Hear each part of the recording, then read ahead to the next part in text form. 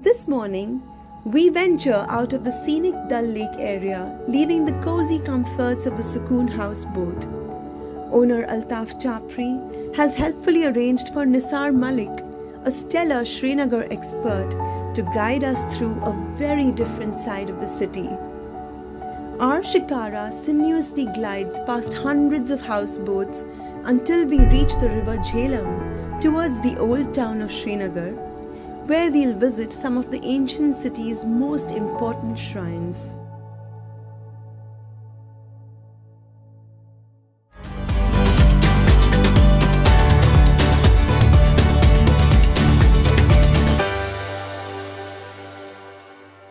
We start our city walk with Nisar on Zaina Kadal, an ancient bridge constructed by Sultan Zainul Abidin, known as Badshah among the locals, almost 600 years ago. We're in the old part of Srinagar, on the bridge called Zaina Kadal Bridge. It happens to be on the name of the 14th century Sultan, the king, the ruler of this place, Zainul Abidin. And Kashmir has been at a crossroad of different cultures, different religions from Buddhism, Hinduism and Islam. A boat trip in the river Jhelum is also recommended, passing under the bridges, these 7 bridges of Old City, and seeing the facade of the older buildings close to the medieval era feel while you're doing the boat trip. Get off in the Old City and explore. It has impressions, Mughal impressions, it has 1420 Sultan impressions. And you can also visit the marketplace, 150-year-old, introduced by the Dogra Maharaja in the Old City. And while being on the walk, you can, explore the Old City. You'll see a lot of copper shops. Copper had been extensively used as a status symbol in past and currently also being in use. You'll see the silver and copper thread embroidery done on cloth. So different pockets of Old City got, developed and known for their different crafts. You could see the different processes of shawl making, happening in this part of the city as well. On my right is one of the, great architectural piece known as Vakil House. And just towards the left, at the back, is the burned brick building, the Badshah's tomb. Must to see here. Also, something to talk about here is Kashmir has been an example of communal harmony. On the either side of the river Jhelum, apart from these houses, you would see ghats and the temples, the Hindu temples and the mosques lined up. And the ghats were socializing points here in the morning. We're just at the end of the bridge and the starting of the Zaina Kadal market. From this side, you could see copper shops. There are a lot of wholesale shops for weddings, purchase different products from here. Also, you would like to you'll get to see the plating done on the copper with tin, in this market. It's a nice walk, and then finally walking to the Royal Cemetery where the Badshah tomb is. We're just entering, just passing through the Vakil House in this alley. This is the material, the tin, which is usually used to plate the copper vessels. As I said, copper is extensively used here, the tin.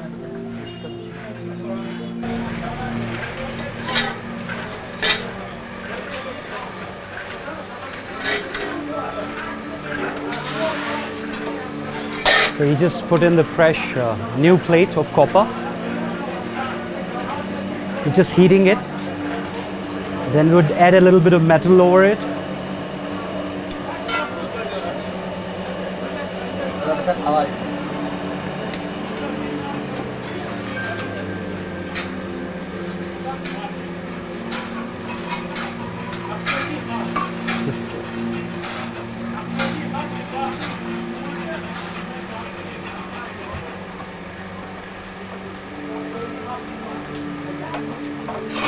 And now it's after the plating fit to be used for eating, any servings of food or gravy.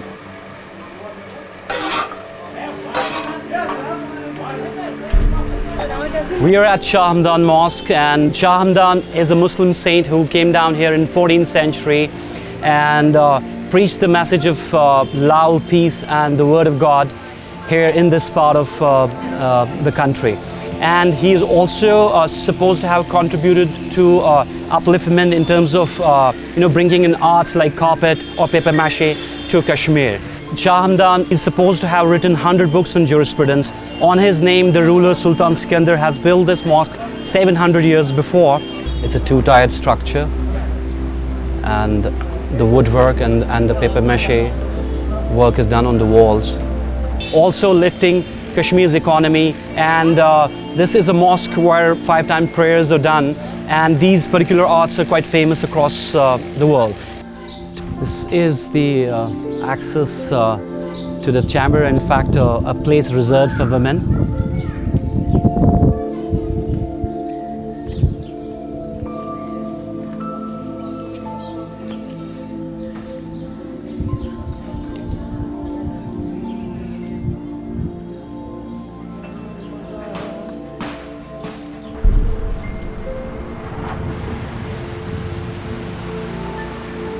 We are at Hazrat Bal in Srinagar, just in front of the Kashmir University, and this place, we're in the market close to Hazrat Bal. Hazrat Bal is a mosque which is, apart from being a mosque, it's also famous for the relic of Prophet Muhammad ﷺ, which is shown at different times of the year.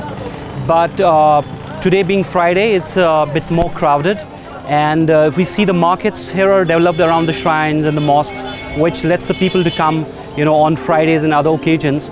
If we see around, we'll have a walk, we'll see a lot of the local daily needs. We would see steamed lentils, which is a snack taken by the locals. We'll see the fisherwomen selling their merchandise, the daily fish here. We'll see the local vegetables, and we'll see the local snacks as well. We'll see the shops selling meat, the local bread shops. So that way it's a complete vibrant market near to the Hazrat Bal, and apart from seeing the locals and the culture around, we'll be stopping at the Hazrat Bal mosque. We've stopped at a local steamed lentils mini shops or kiosks. This is quite traditional here. You will see women from the rural areas or from the city, they sell these steamed lentils. They're simply steamed overnight and morning again boiled and steamed, and then they sprinkle some salt and chili powder over it. And this is a famous snack, and it's quite fulfilling for a local to have it, and it's healthy. No oil, no additions. See, this is a kidney bean, barley.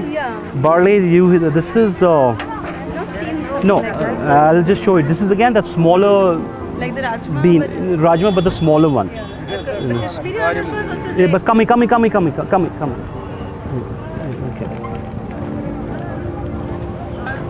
It's hot, fresh.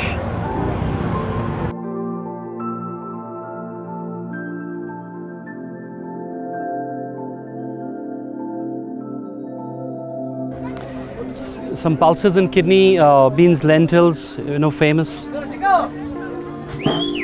We just saw the steamed variety of some. We are just at the shore of the lake, the Dal Lake, and most of the produce here is from the lake. The bitter gourd, the rich gourd, the brinjals. He's an inhabitant of Dal Lake, and he sells his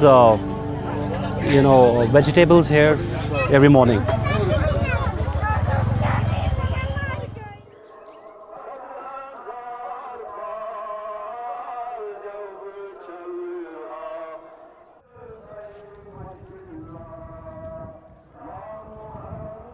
So he's saying, oh Prophet, oh Messenger of God, you're high in stature. You were sent with light, and that's what he was. You were sent with light to guide us.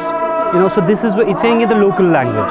It's called Naat or Durood or Naat. Okay. Yeah, let me introduce the snacks, different snacks of Kashmir. Though this is the semolina pudding and the paratha. Though this was introduced from outside here, there are families who, like halwais from UP, who have been, working here from 30-40 years, introduced this, and this is quite happening when there's any kind of festival or occasion, at these shrines or mosques happening. So people would love to take this paratha, the bigger one, Yeah, paratha and semolina pudding.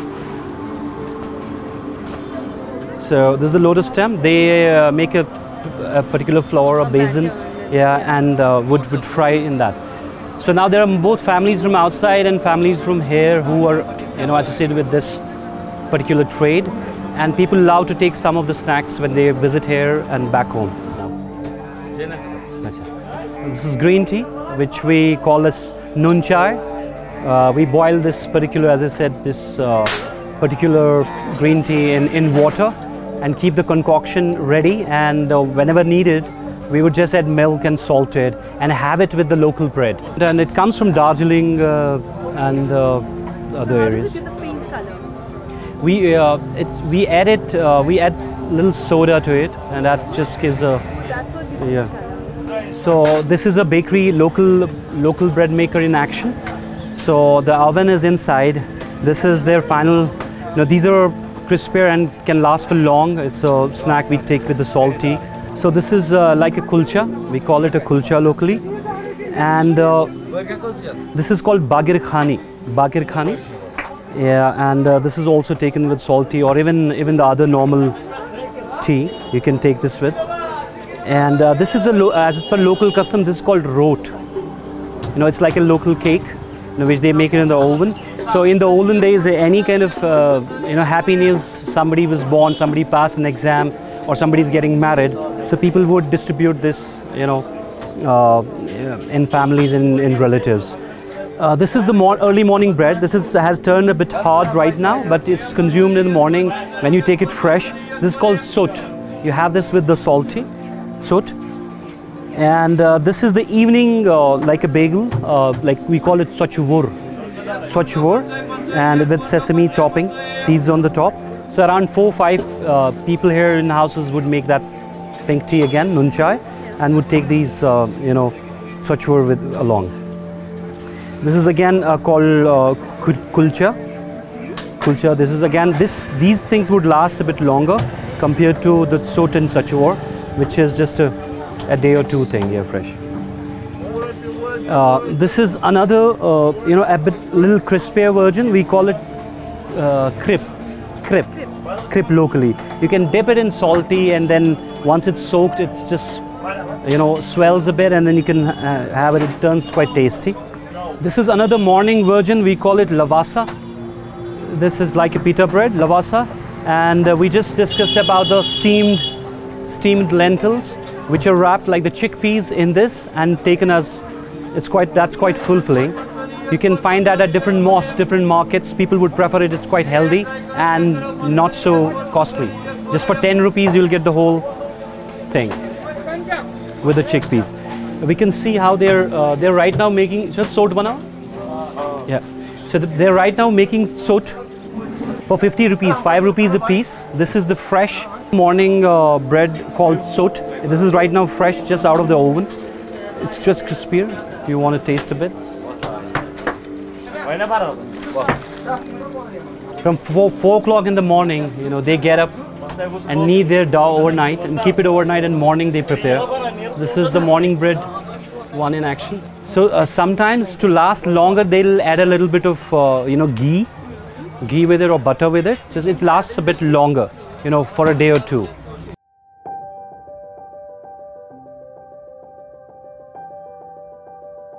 Our city walk is the first step in the exploration of this fascinating place.